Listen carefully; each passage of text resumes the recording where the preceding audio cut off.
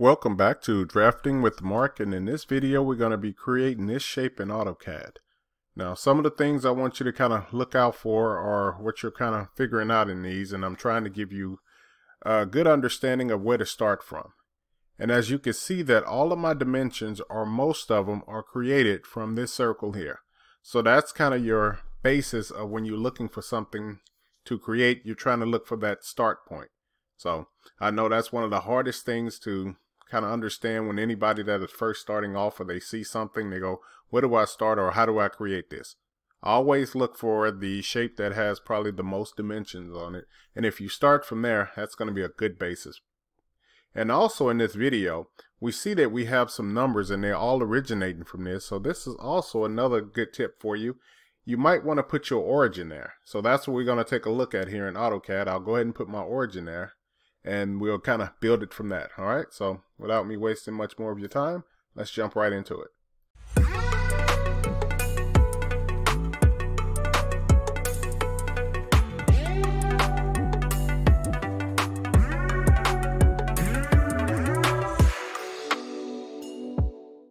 All right, so let's go ahead and do our normal things that we do. Let's go ahead and turn the grid off, which is going to be here.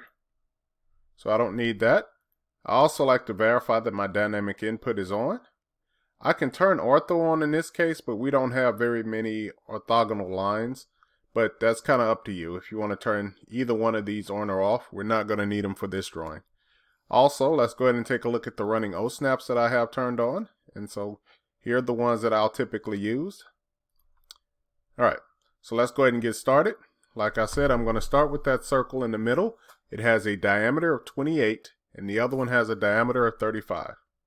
So we're going to go with a circle, center radius. I'm going to click here, and I'm going to give it a radius of 35. All right, I don't see it, so I'm just going to zoom the extents here, kind of back out just a hair, and then I'm going to go to circle, center diameter, and I'm going to go to the center of this circle here, and I'm going to type in 28. All right, let's take a look at the drawing and make sure that we do have both of those created.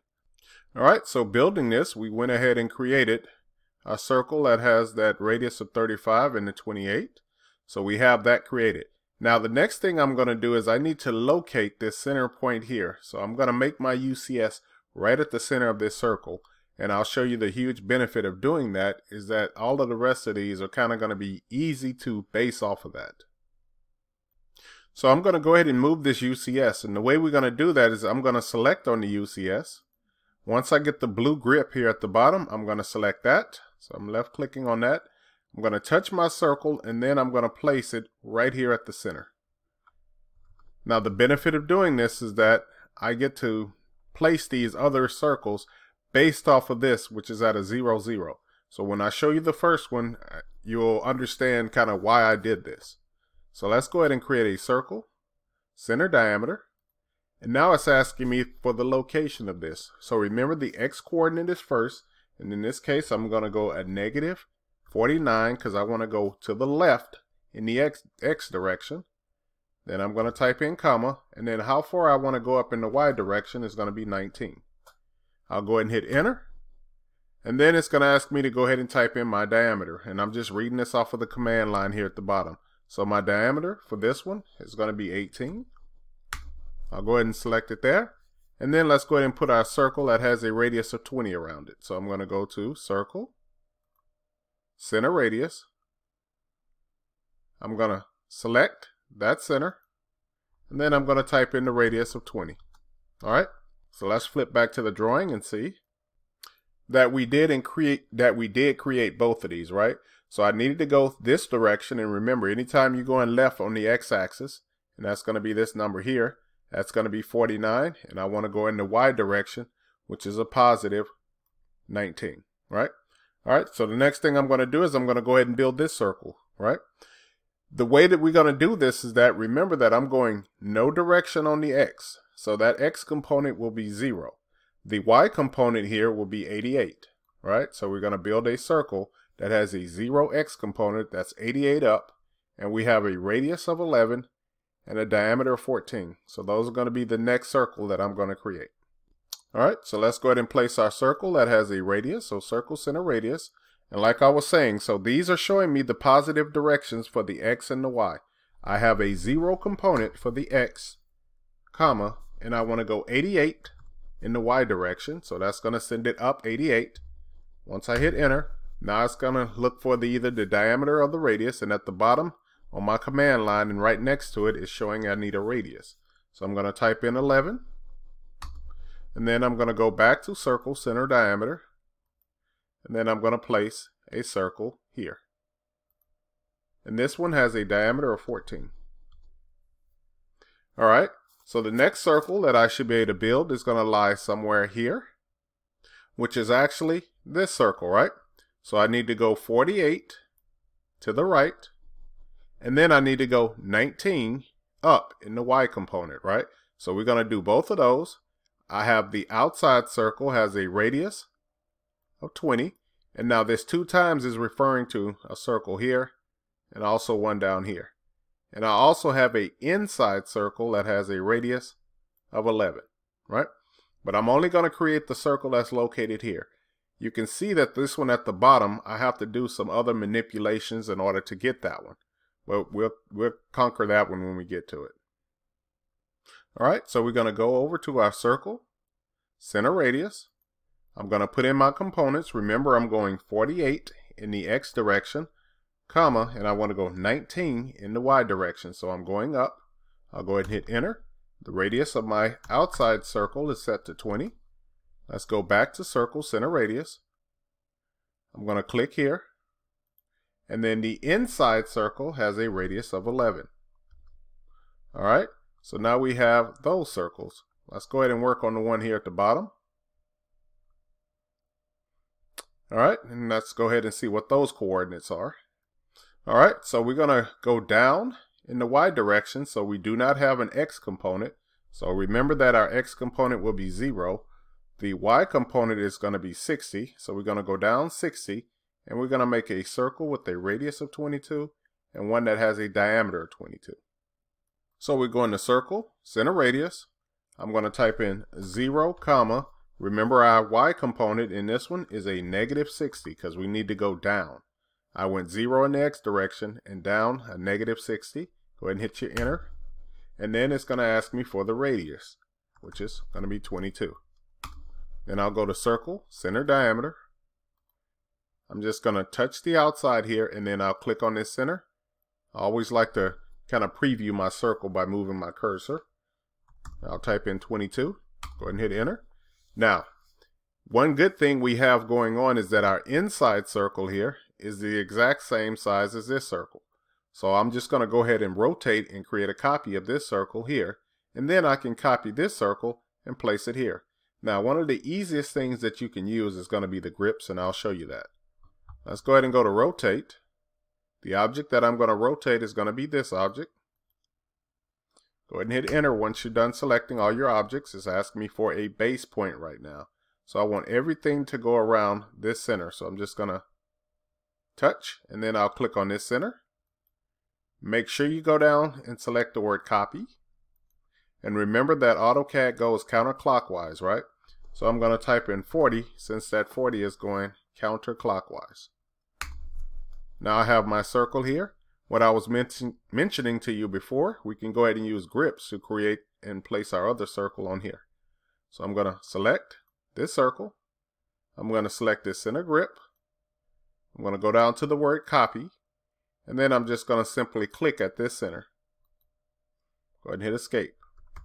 Now I know it said stretch on the command line for when I was using the grips. But if you stretch a circle from the center point, it's a move. And if you select the word copy, it becomes a copy.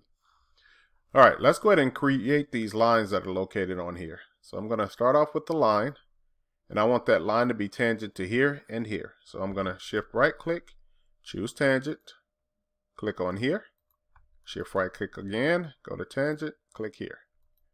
Go ahead and escape out of this command, go back to the line command, and do the exact same step we just did. Shift right click, choose tangent, select this circle here, shift right click again, choose tangent, and select that circle there. All right, I'm going to escape out. let's go ahead and work on this top half. We're going to start off by creating a line from this center. And I'm going to go out this direction, right? Now I will turn my ortho on because this is the kind of first straight line that I am going to need. So I'm just going to select ortho here. I'm going to aim it this direction. I'm going to type in 22, enter, and then I'm just going to come down. Now it doesn't matter how far you come down, but just make sure you just kind of come down a little bit. You can see on my screen I'm roughly around 35. If you want to type in a number to be accurate, but I'm just going to click here. I'm going to do the exact same thing along the other side here. So I'm going to go to line. I'm going to click on this endpoint. I'm going to go this direction, 22, enter, and then I'm going to come down here, do a left click, and then escape. All right. So once I've done that, I needed this line here in order to create the fillet. The fillet would be too short if I tried to go from this circle to here. So let's go ahead and put those two big fillets that we have on here. All right, so in here, let's go ahead and check off some things that we already done. We did the 20 here. And we have, let's see, the 40 degrees is gone. And we just did the 22 lines. All right, so let's go ahead and put the fillets that have a radius of 44. We have two of them. So that's going to be one here and one along here. And then we're going to go ahead and put the 16s on, which is going to be here and here. And that should just leave us with trimming this out. Oh, I'll also put that one on there first. That was one of the first ones I did. So we're going to do the radius of 16 and one radius of 44. Let's jump over and finish this up. Okay, I'm going to go to the fillet command. I'm going to choose radius. I'm going to type in 44, enter. And then I'm going to select the word multiple. Then I'm going to select somewhere along this circle right in here. And then that line. I'm going to come over here and then that line. I'm going to go back down to radius. I'm going to type in 16, enter. I'm going to select multiple again. And then I'm going to select this circle here and that circle and then this circle here and then that circle. Let's go ahead and escape out of this command. I'm going to zoom the extents real quick. And then we're going to get the trimming. So let's go to trim. And then I'm going to trim off this outside portion, the lines in between here and here. And then I do have a little line here as well as here. Let's go ahead and work on this circle here. So I'm just going to trim off around here. I'm going to do the exact same thing here at the bottom. So I like to trim those two lines that are overlapping. And then I'll take off my two circles that are located here. Let's go ahead and trim off here. And then the last thing I'm going to do is trim off here. Okay. Now I need one more thing to do. I need to go ahead and turn this into a slot. So this is where I like to use the offset command, and I'm going to use it a little bit more interesting. So let me go ahead and zoom into this location. I'm going to go to offset, and I want to use this line instead of creating two lines that are tangent to here again. So I'm going to go offset. The first thing I need to do is figure out what that distance is. Well, that distance happens to be the same distance from this quadrant. So select this quadrant over to that quadrant. So if I specify the distance just by selecting those two quadrants, I don't have to worry about a number. And now I can select this line, click here. Go to the escape command, go back to offset, and then I'm going to offset this line over to this. That length happens to be the diameter of these circles, right? So I'm just going to select this quadrant and then that quadrant. Let's go ahead and select this line here and then click it here. All right, let me zoom out a little bit and then let's go ahead and trim this.